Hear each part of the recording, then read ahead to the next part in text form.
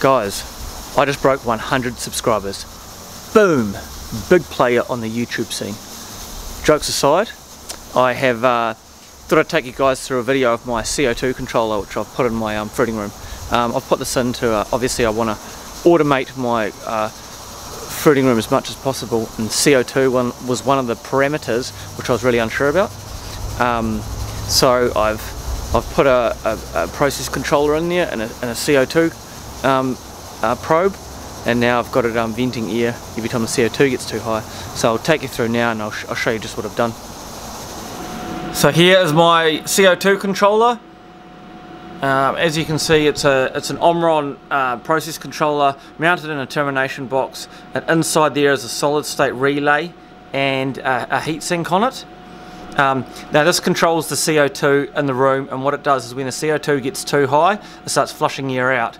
You can see it's actually running now, so it's detecting 725 parts per million, and I've got it set at 700. So as soon as it goes above 700, it gets that fan on, and it starts dumping air out. Obviously it's got a power in, a power out, which controls the fan that pumps the air out, and it's got a this is a control line to the Dwyer CO2 probe, which I've got, which I'll take and show you now. So that runs down here. Sorry, there's a bit of loose wire in here, I still haven't managed to tidy it all up. And that runs down to this device here, which is a Dwyer ventilation CO2 transmitter. I'll spin it just so you can have a look. So I actually found that on eBay second hand. It hadn't been used before and it was a very good price. So that just runs a line back to the process controller. It runs like a signal wire back to the process controller to detect how much CO2 is in there. This here is actually, so this is mounted in a pipe which comes up to here and down to the bottom. This used to be my ventilation pipe. I used to bring it out here and vent it out here, but I've actually got this new big one here. So there's a little fan in here, a waterproof fan, which is controlled just by this fan speed controller and meanwhile power supply behind it. And I can actually turn it up. You'll hear it. But I keep that on very low, and that slowly pushes air through this pipe, which goes over the CO2 probe transmitter, and it goes out and just vents it back into the room down here. Now when the CO2 probe, when the PID, the process controller, detects too much CO2, it actually turns this fan on here, which also sucks out from the bottom. And so it sucks out from the bottom and it blows it up and straight out there, which vents it to outside. There's a second line coming in as well, which comes from my air conditioner, which is in there. These have both got butterfly valves on them, so the air can't go backwards through them when one pipe's blowing. So the process controller receives a signal from this, and when it gets too high, it turns this on and it starts sucking air out of this room and pumping it outside. And obviously I control the speed of the air going over this by just this little fan speed controller behind it. Now the only problem I've got is that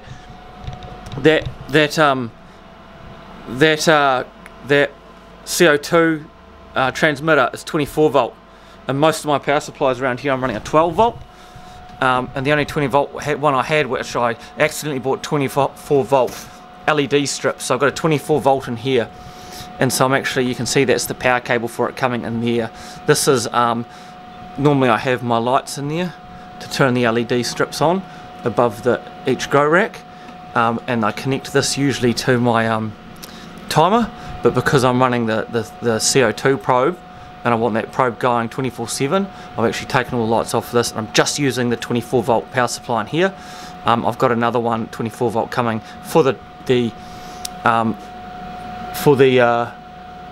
transmitter, and I'll mount it down there, and we'll free up this for the lights. So you can see here it's pulling the CO2 down, and it does it pretty well. It's down to 709. So in a few more minutes that'll be down under 700. I usually don't. I've just put a whole pile of blocks in there yesterday, so you actually do notice a lot more CO2 with with a lot more blocks in there. I've got another vent which comes out, which is from an air conditioner in there, which that actually sends air out as well, so that refreshes the air in there when that needs to run. I've got it set to 16 degrees up here and it's only 14.4, so that's not actually on. But I'll take it inside. So you can see this is inside the grow room. So all that CO2 is just being created by a few shiitake blocks here, a couple of racks of shiitake there, and these oyster bags which are have just been put in. A lot of these have been put in yesterday.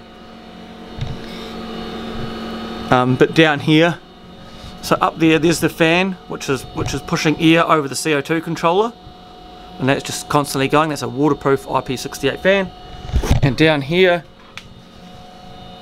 that's where the vent where it sucks the air out, and that there is the air that's getting pushed back in from that fan, that one on the right, so that the air coming through there has already been run over the CO2 transmitter. So you can see now it's gone under 269, it's at 269 parts per million, under that 700 mark, and it has turned off. I've got it set for 700 at the moment. I'm just seeing how it goes on 700. I assume it's going to stay around that sort of 700 mark when there's a lot of blocks in there. I might decrease that down. We'll see how we go though.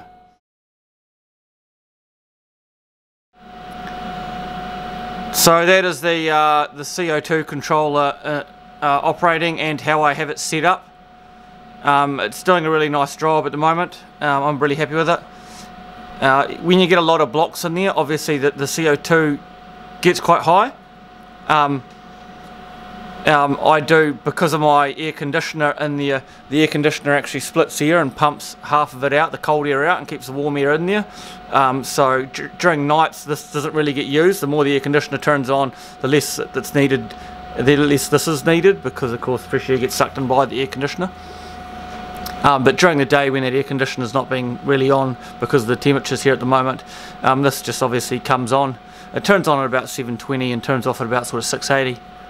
So I'm really happy with it. Obviously I still need to just get that power supply for it sorted. I've already ordered the new power supply, so that's on the way. Hey guys, if you like my channel, please subscribe. It helps me out knowing you guys are interested and keen to see just what I'm up to.